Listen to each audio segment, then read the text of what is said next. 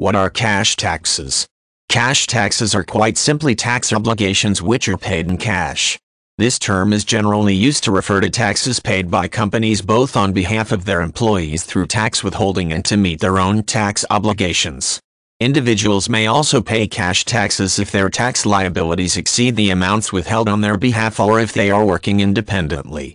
Since companies can have very large obligations which they must pay usually quarterly, calculating cash taxes is more of a concern for them than it is for individuals.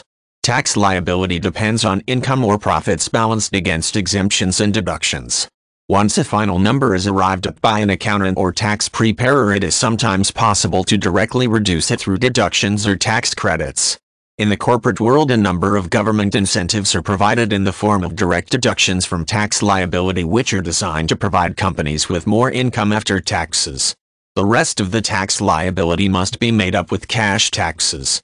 Typically, taxation agencies do not extend credit or other payment options and want cash or cash equivalents to satisfy tax bills. When calculating net income, cash taxes are an important consideration. One can simply look at the gross income minus cash taxes to see new income after taxes, although it is also possible to deduct expenses such as interest paid on loans and fees paid for rents to arrive at a more accurate estimate of final yearly income after all expenditures. This number can be used to calculate general financial health and may be made public in filings made by publicly traded companies. Occasionally, people or companies have trouble paying their cash taxes for a variety of reasons. Tax agencies may be willing to set up a payment plan, although the interest is usually quite high, and this is an important factor to consider. Some tax agencies encourage citizens to consider taking out loans or liquidating any available assets to pay taxes because this can be less costly in the long term than setting up a payment plan and managing the interest on it.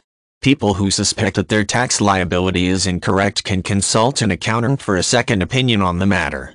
However, it is advisable to avoid accounts who claim to be able to guarantee a reduction in tax liability or who claim fees as a percentage of taxes saved.